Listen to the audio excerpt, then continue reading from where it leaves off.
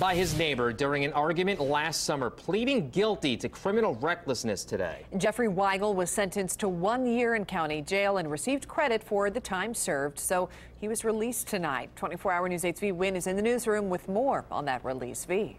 Brooke and Phil, 59-year-old Jeffrey Weigel served more than 180 days in the Johnson County Jail. This case got national attention when the prosecutor decided not to file charges against his neighbor, an Indianapolis firefighter. Now, Weigel's landlord and roommate picked him up from jail tonight. He avoided our camera and did not answer any questions. Weigel now has a felony on his record after prosecutors say he pulled a gun on his neighbor during an argument over property lines or a possible animal. Keller is an active firefighter with the Indianapolis Fire Department. The shooting happened last summer on Campbell Road in Greenwood. It was caught on surveillance camera. In this part of the video, you can see Weigel on his lawnmower showing his gun. Keller pulls out his own gun and begins shooting at Weigel.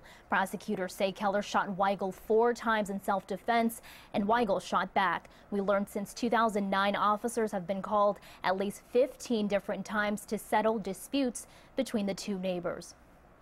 Now, prosecutors say the Keller's intent on filing a restraining order in civil court against Weigel. We reached out to Dean Keller tonight, but did not hear back. In the newsroom, Vi Nguyen, 24-hour News 8.